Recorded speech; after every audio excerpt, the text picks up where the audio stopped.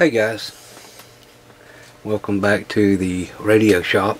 I'm going to be doing some multi-part videos on the two Johnson Viking IIs I picked up, and I'll be switching up between the two units and trying to get them back to their original condition. Now this particular one here is, let's just say, mods gone wild. Somebody really had a blast inside of this thing, and I don't even think they used the right kind of solder to even put this thing together with. So sit back, enjoy.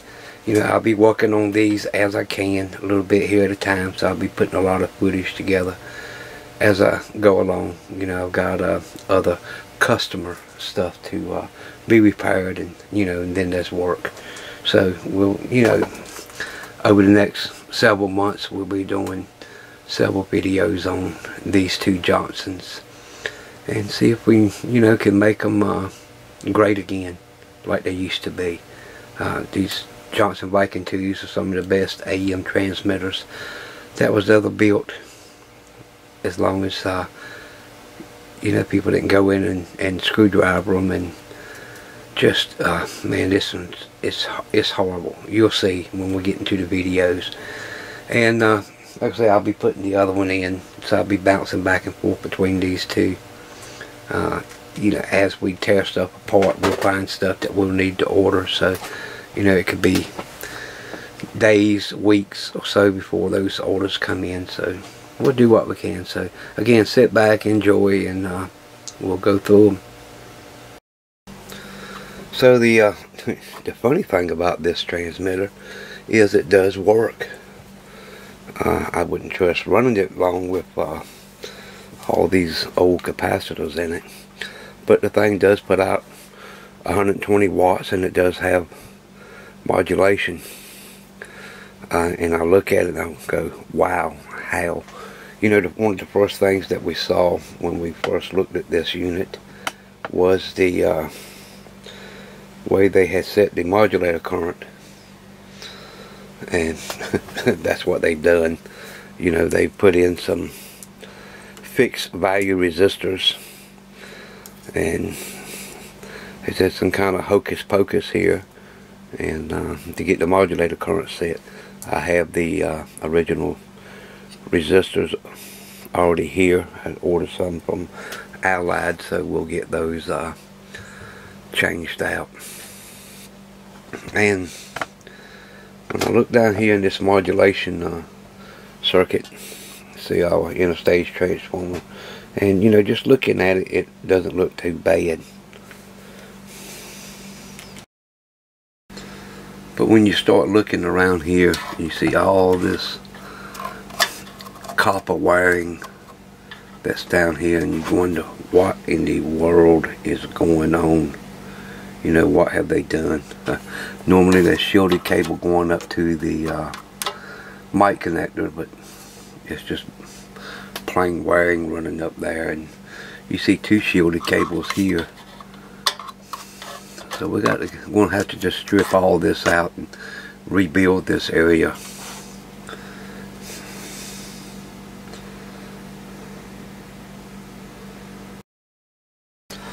So we get here and we notice that the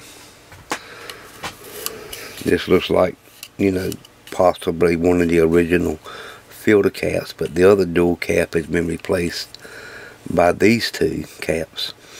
Now in the other video I told you that this wire that's feeding the plate of the RF choke, you can see it's got a bare spot right here on it, and it goes up, and the resistor under the choke is burnt up. But it looks like somebody had a failure sometime in the past, because all this wiring here is completely bare. Even this wire going down to this big oil can cap, all the insulation is burnt off in it. So we're going to have to strip all this out and replace it. These two ground runners, They usually have little loops of wire over the ground that comes up. There's two of them there. All the insulation is blown off of them. So to be, you know, to this happen on the ground side must have been a major issue going on, because it has burnt all this wiring up. So we've got to get all that replaced. When we look here under the final amplifier tubes, we see our RF choke here, and this normally just comes down, and there's usually a bar kind of like this going from one tube to the other, and this is connected directly to it along with this cap here. But somebody has come in here and put some suppressors under the bottom of it, which is not a bad idea to do, but this one is only 1 inch long and this one's 2.5 inches long. And my understanding that whenever you're balancing out a circuit, that the feed point should be equal, when that's not even close. That's like a 3 to 1. So we're going to have to go in there and change that, put it back stock, and do away with this funny business they got going on.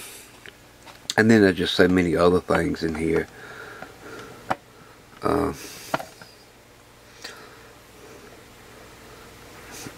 I mean, just looking at the solder connections, I mean, some of them are just terrible. So we're going to have to clean all this stuff up. And you see it everywhere. You can see here where it feeds the 807s with these 100 ohm resistors, that these connections here are just terrible. It looks like they used a big diameter solder with no heat hardly. It's just, it's really bad looking. So whenever you got to go through anything that has been cobbled up like this, you're just best to pick an area, start there, work your way down. And in this unit, that's exactly what we'll do. We'll start up here by the power supply. We'll work our way down and across, and then back up the other side. And we can verify it with the schematic and the layout that's in the manual, and to see if we can get this thing back together like it should be.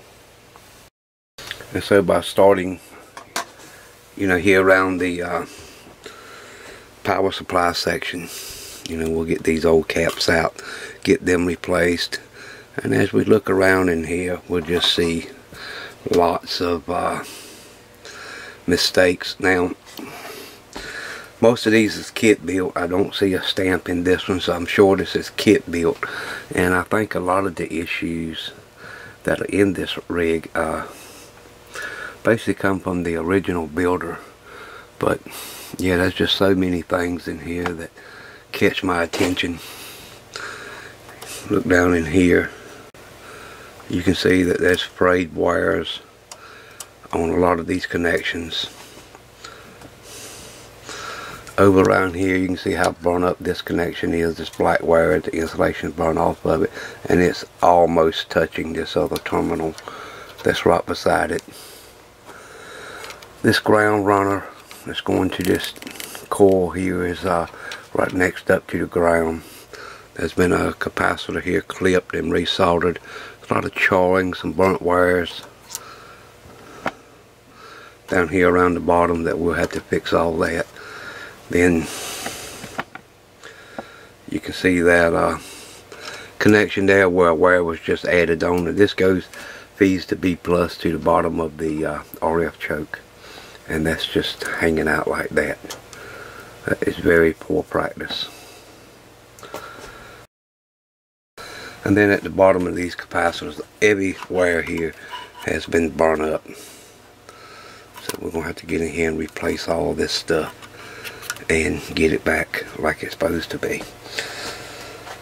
So with that, what I'll probably do now is just go ahead and get these capacitors out, get them out of the way, and then start looking at the problems around it. There's just no need of even trying to save capacitors like this. They're no good. Just go ahead and clip them out of the way.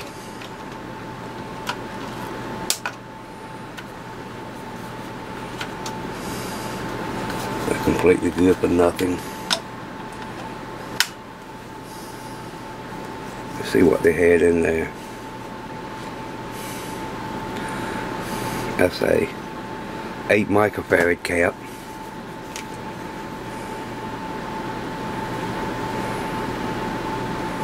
That's a 20 microfarad cap, and both of them is in the negative supply. Look, that one just pulled right off the bottom of the capacitor.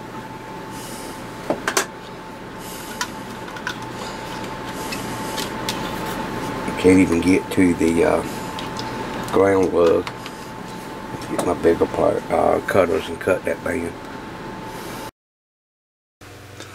And we're looking at the base of this tube. These are the two negative capacitor leads, and you can see how they'll just run around and all the frayed wiring sticking off of this stuff. You know, it's stuff like this that will cause major problems if you don't go ahead and take care of it now, especially with arcing, and I mean just very poor wiring on this. Over next to it you can see all the insulation is burnt off on this. It's right up against this solder terminal here. The burnt wiring that's down in here, that's going to have to be replaced. You can see how they just burnt the wiring, not paying mind where the soldering iron's at. So I got to strip all that out and get it fixed up. Okay guys, got all this area cleaned up. All the solder joints redone. The only thing I haven't done was replace this black wire going to the fuse, because the last ½ inch of it is bare and it's been heated up here. Got all the burnt wires over here out, all but this one that's going to the RF choke. I'm just going to run a new wire to it. Got my two high voltage caps here on the terminal strip. It's going right straight to ground.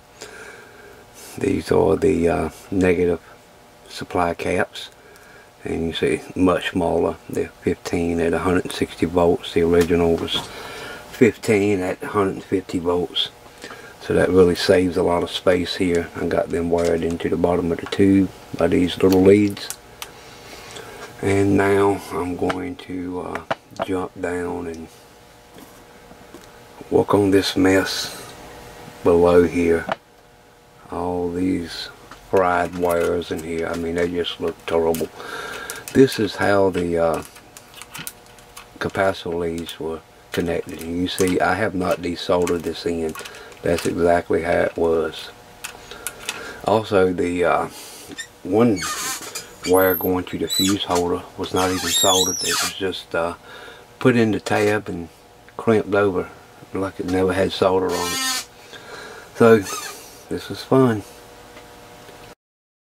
I went ahead and dropped the coax chassis connector off the back and dropped it down the side, because I wanted you to get a better look at just what's going on in here. You can see all these leads are just fried and touching each other. Everything here is just blown up. These are the little ground loops that Johnson installed, and they are fried. And you can see this lead that goes to the capacitor. No insulation left on it. So I'm going to have to go ahead and get all this stripped out and cleaned up, and hope that this terminal can be saved. If not, I'll have to replace it. Well, luckily here there's some extra wire. I had to cut the string wrap off of this and pull these wires out, and then went back with a tie wrap, and you can see just how burnt up the ends of these wires are, but the rest of it looks okay.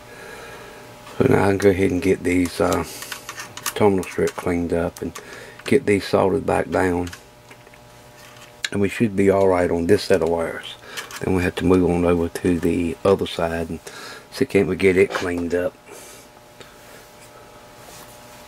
And it looks like the terminal strip is okay. I don't see any burnt or carbon tracks or anything across it. So once these things get a carbon track across it, they will arc and keep arcing, so they have to be replaced. But this one looks okay. Well guys, more trouble for the radio shop. As I was in here replacing these wires and tied them up, I got down here to the rectifier tube, and pin 2 here happens to be the smoking gun that caused all the damage in this area.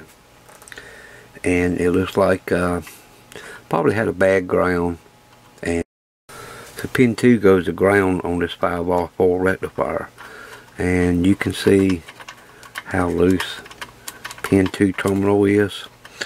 And the way I found that was there was 2 wires with, as you can see, all the insulation was burnt off of them. So I was going to clip them back and start replacing them, and then I noticed that this pin was loose, but there's actually a crack right through the ceramic where this rivet sits, and it continues on over to this side, which luckily that pin is not loose, but there's a crack there too. So this tube socket is definitely cracked completely in half. So I got to check my junk box and see if I got a ceramic tube socket. If not, I'm going to have to put in an order, see if I can locate one of these. I would like to go back with something very similar of what's in there. So yep, more fun work to do. So there's the broken tube socket. You can see pin 1 is just completely out of the socket. It's cracked all the way across, and so this is what generated all that heat and burned up all the wiring and so forth onto that area. Now I did not have a ceramic tube socket of this style in stock, so I'm gonna get online and order a couple of them. But I didn't want to also stop and wait to get this together so I can test it, so I just cut a piece of square plate metal, took the hole punch, punched out a hole in the center of it, and put in one of those lock ring style sockets for time being, and just bolted it back in the original holes where the socket was. This way I can get everything wired up and get all the leads dressed out like I want them. Then when the new socket comes in, I mean, there's only 5 terminals used on this socket, so it can be changed out pretty quickly. But we got everything in this area back together. I still got to tackle the B+ wire, but that goes up on the top side, so I think I'm gonna go ahead and get to that now and see what I find. Then I'll come on down here and start sweeping through the audio circuit and get all this stuff, and then up to the modulator current circuit and see if I can get that taken care of. This took about an hour and a half to just do this section over here. That wiring was really in bad shape, but we got it looking better now. I got the oil choke out, and you look and see that that resistor is about had all it wanted. So I'm going to have to look in the schematic and find out what that is, because I can't see it on the resistor anymore, and go ahead and get that replaced. Up on the top of the coil, this last winding is loose, so the only thing we're going to do is lay it back where it's supposed to be. Put a couple of drops of pull one Loctite on it and get it to lay back down like it's supposed to be. Shouldn't be too bad to do. And you see, here's the wire that was originally going to it that had several hot spots in it. So we'll have to get that replaced and run a new piece of wire. Okay, I got the high voltage wire. Instead of going in here and tearing out all this wiring to replace this whole string, I put a ceramic insulator here and just tied the 2 points together. I mean, to me that looks better than putting a piece of heat shrink tubing in and running it on. The little small RF choke that was under the bigger RF choke, you can see it's it's completely burnt in two. It even has a big long crack in it. It come apart when I was moving it. I'm looking at now starting to clean up this area here, because we've walked all the way up here and then we're coming across. So I'm going to go ahead and start verifying on the schematic if these are the right capacitors, and I'll go ahead and start replacing those. There's a lot of solder joints and wiring in here to clean up also. I noticed that this one wire on the interstage transformer has big long part that's stripped off of it here, so I'll have to add some wiring to that and get it looking like it's supposed to, because I just don't like all this bare wire showing. And see if I can get a better angle so you can see this mess that's up in here.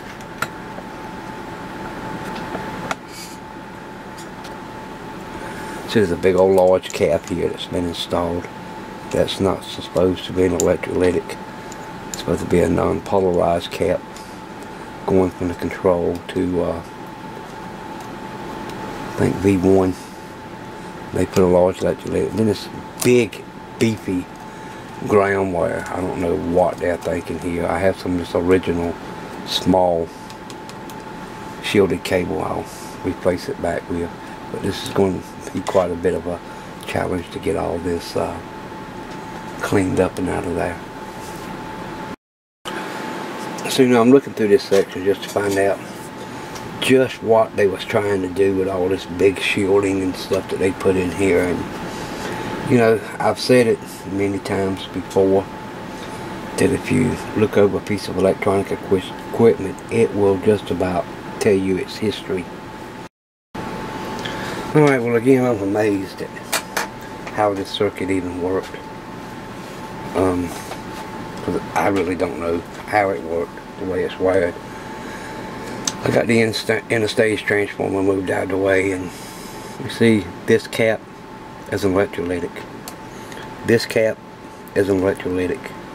They're both 8 microfarads at 450 volts. Down here is a 10 microfarad. That one's supposed to be there. I don't know what this one is yet, but it's also electrolytic. When you look at the schematic diagram of the Johnson Viking II, there's only 2 electrolytics in this circuit, C54 and C1, and it's the kind of reason they put 4 electrolytics in this circuit. So again, strip it all out, got the schematic, rebuild it back the way it's supposed to be, and that's just some cobbled up mess in here. This wire here has got multiple shields coming from it. There's a big long bare wire coming from this other blue electrolytic under here that just runs everywhere completely bare. No idea what they were doing here, what kind of mod that's supposed to be. I think now you can get a better idea of what I'm seeing here. I mean, wow, what in the world has somebody done here? You can see this is the wire that goes to the mic jack, and it's going directly down here to the bottom of V1. And you got this big ground strap with a wire in the center of it, and then you got another small grounded wire coming off in it going to this terminal, and then it snakes on down here and goes to the audio gain pot, and then does that big electrolytic that's got barrel wires. Man, it is just unbelievable. I have no idea what they've done here.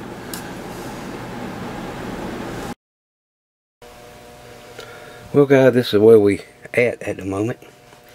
You can see I have completely stripped everything out of the audio section, including the tubes. And you know, I'm not against mods. Mods can be good.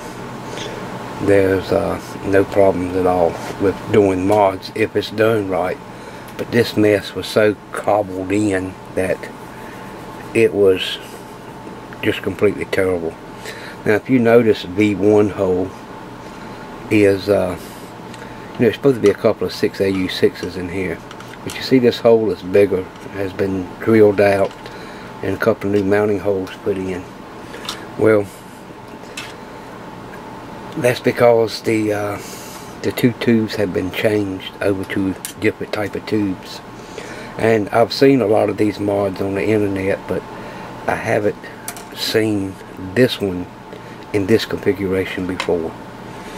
V1, they had a 12AX7. I've seen that in V1 place. That's why the hole is bigger than normal. And in V2 have a 6AQ5A in V2 spot. And the reason why I removed that tube socket is the pins were in such bad shape, and pin 5 is actually broken off. There's only just a little stub that they had soldered on a resistor to, so that's got to be changed. No, I do not have any of these ceramic sockets like this, so I'm gonna have to sit here and think about how I want to rebuild this audio section. I don't think that the enlarged hole here will be a problem if I want to go back original, but I know one of the mods that I've seen use a 12AX7 and a 6C4 and in V2 spot, and the 6C4 uses the same socket, so it's already got a socket for this one. I may go back and modify it that way, but anyway, I've got to order up a new socket to go here, because since that other one's broken, it's it was just a shame. If this would have been done by a professional, it would have been perfectly fine. I would have no problem with it, because there's a lot of gain in that combination, you know, to drive those 807 modulators. It'll really run the screen voltage right on up. But yeah, it's doesn't look too good the way it is right now. That's all the mess that came out of just the audio section alone. And I couldn't figure out why there was 4 electrolytic capacitors in there. Now I see why, and yeah, it's just a mess. And then there's the 4 tubes that came out. So yeah, we've got a lot of junk in here, so forth. You know, the way it's going, all the screws over here. So let me think about what I do. Get some parts ordered. I'll probably just go ahead and order some new sockets anyway, because it's good to have them in stock. And I have some regular 7-pin sockets, but I don't have these nice ceramic ones, and that's what I'd rather put back in it, is the good ceramic. I had to order the socket for the regulator tube anyway, so I'll just add some more to my list. And like I say, I've already got the resistor, the variable slider resistor here. I got a couple of those in stock, all ready to go in there. So a lot of work to do to this thing. That's why I'm saying that the one that's got all the painted up front is electrically in better shape than what this one was. This one's cosmetically better, but the other one is electrically better. And I've also had to strip out the audio stage in it because it was just all cobbled together and it just isn't built the way it should be. Like I say, I've already got a lot of footage on the painted one, going through the restoration on it, so I might try to put it together and get it edited, and I probably can make 2 videos out of that one already that I got done. So yeah, a lot of work to do. When you go and you get a hold of these old boat anchors, you'll never know what you're going to find inside. And this one here just really it's really been cobbled together. This solder that they used here, I don't know what this stuff is, but it is just hard and brittle. When you heat it, it doesn't melt, it just kind of clumps up. It looks like, almost looks like plumber's solder, and it's just terrible.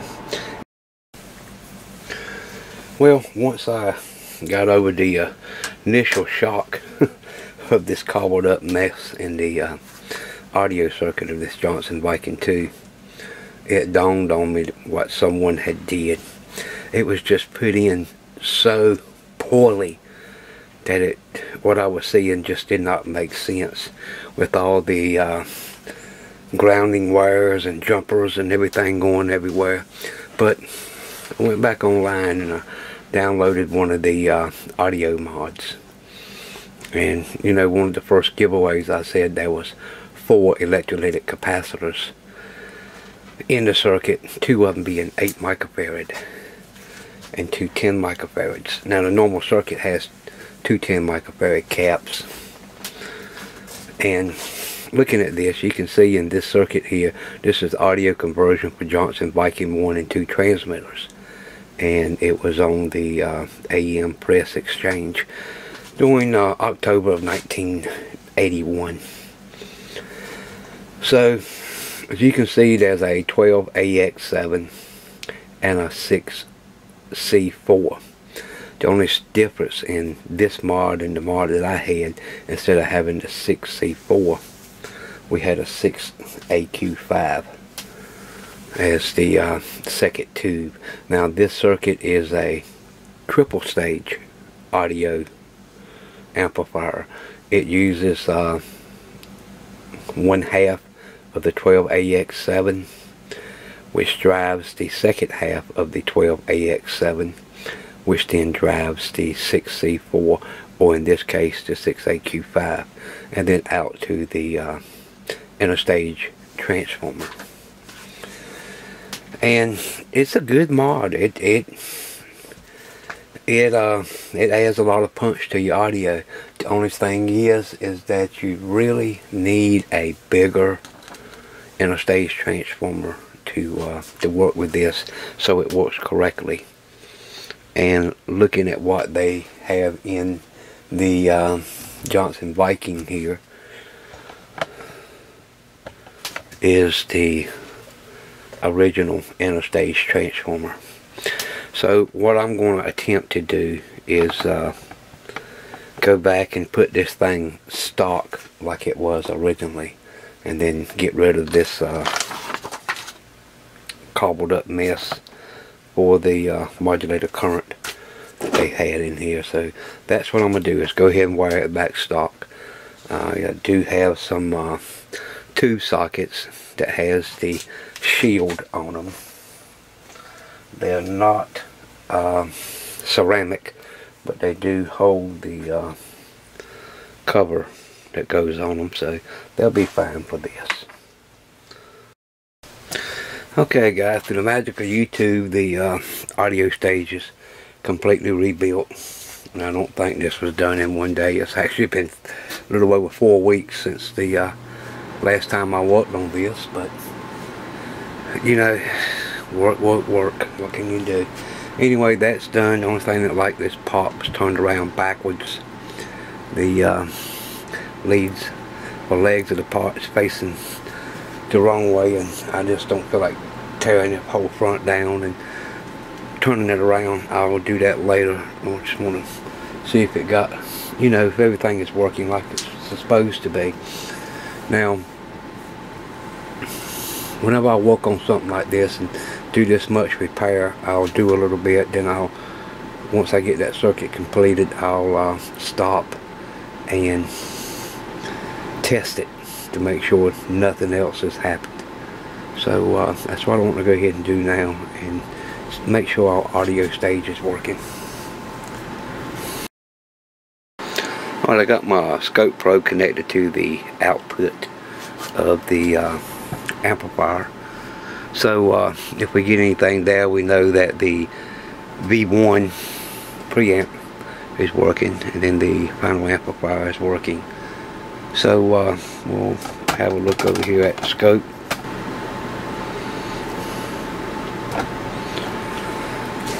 And we don't only have to key it up. I'll just take the microphone.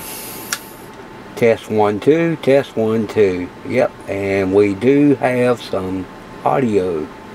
So the new stage is working.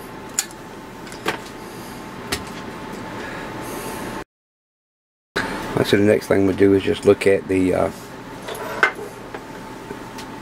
input going to the 807s. This is coming out of the interstage transformer, and as you can see, that is working also.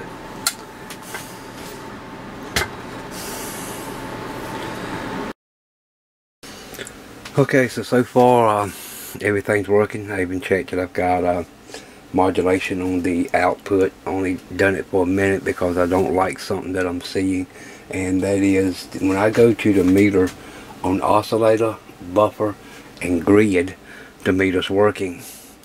When I go to plate to dip the plate, the meter does not work.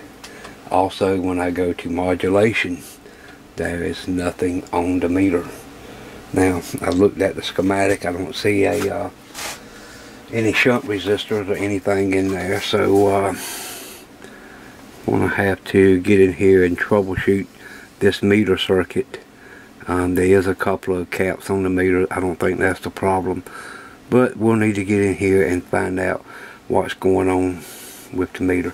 But we'll do that in the next video. And so in the next video, we'll get the meter working in those two positions, and then we'll get in here and redo this modulator current adjustment and put the correct resistors in. Then a few more solder joints to tidy up, and I think we'll be making a home run with this one. It's seems to be working pretty good.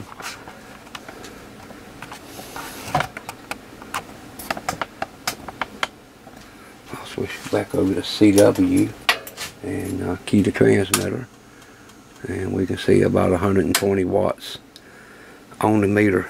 So that's pretty good. Switch over to phone, go to transmit, test 1 2 3, and we're pegging out the 200 scale, which just is peak. So that's not, you know, the most accurate way to check, but yeah, it is working.